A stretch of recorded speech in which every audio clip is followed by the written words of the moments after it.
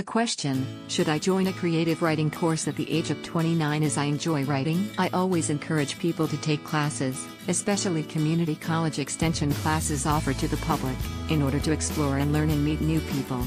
Learning is good for you, whether it's learning to write, kayak, knit, or play bridge. I'd also like to say that you don't need anyone's permission to educate yourself. Now, having said that, there are some things to watch out for.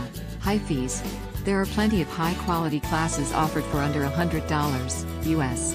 There is really no reason for you to spend more than that on your first class, especially since you won't know whether you're going to like it or not. If you are looking at something that costs more than that, make sure that it's money you can afford to spend. Please don't go into debt to take a writing class. Scammy or iffy programs that sound too good to be true.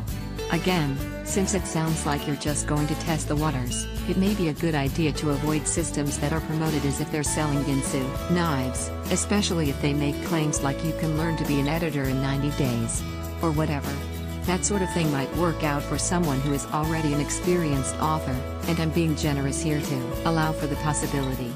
But clearly, someone who is less experienced or has some other impediment, like English is not their native language, or they struggled with English through high school and haven't advanced their knowledge since then, is going to require more like 900 days, not 90, before they develop professional level skills. Contests that are surprisingly easy to win.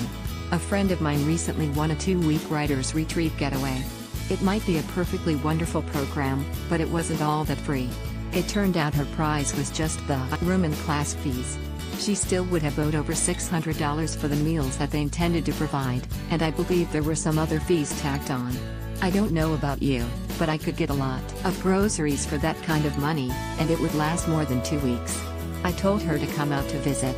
We would write, talk about writing, take some field trips, spend a couple of days at the coast, a couple more in the desert, people watch, etc. Cost to her, an airplane ticket, which was also not covered in her prize that she won. The rest was free, because we're friends.